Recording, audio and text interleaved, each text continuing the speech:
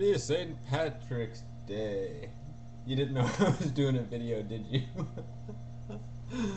I think she was like, it's just Doug, and they're yelling again. Happy St. Patrick's Day! It's Mumbaidoug, and well, that's sad, isn't it? I have nothing in my cup. It's all gone. But I'm wearing my green and blue sweater.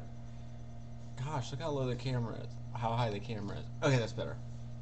Um, I wanted to come on here just for a minute and talk about something that comes up frequently when I talk about budgeting and stuff like that. So, one of the things that people always tend to do in reaction to me talking about, saving money through coupons and budgeting and doing this envelope thing that we do to control our spending, is they're always, like, oh, you have to restrict yourself and oh, you have to be so disciplined, and I just like to buy what I want, and that kind of stuff. And I understand that because that's how we've always been with our money. We just get what we want, and as long as we have money, everything's okay.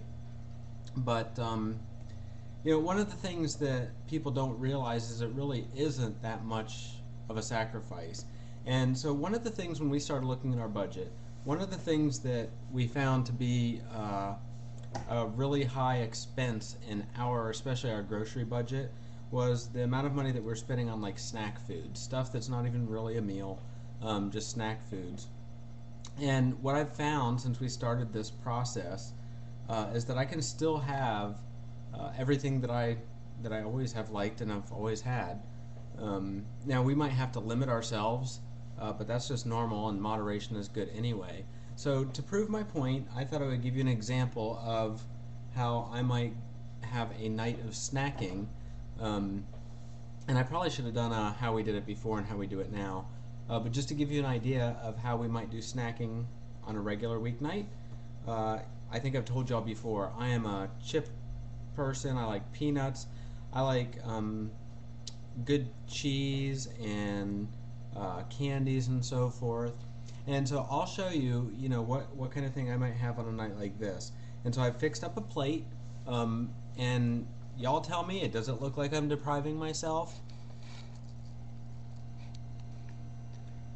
Okay, so what we have here is a single combo, cheddar cheese flavored. And then I've got this, probably everyone knows these as snow caps. They're also called gourmet nonpareils. They're chocolate covered in candy. And then I actually have two peanuts. Well, really it's one peanut that I broke in half to make it seem like two, because I didn't want it to seem like, if it's just one, then it goes really fast, so I like to stretch it out over two bites. And then this is a piece of store brand, Swiss cheese. And I'm careful and selective when I get my snacks. I like to pick the best one out of the bag or out of the package, and so I purposely picked a piece of Swiss cheese with a hole to remind me that it's good cheese and everything. So, and of course, also one of the things that we do with our budgeting is just trying to consume less. And so for a snack, I don't really need more of a napkin than this. You can take a regular sized napkin and cut that thing way down, because I mean, really, how big is my mouth, right?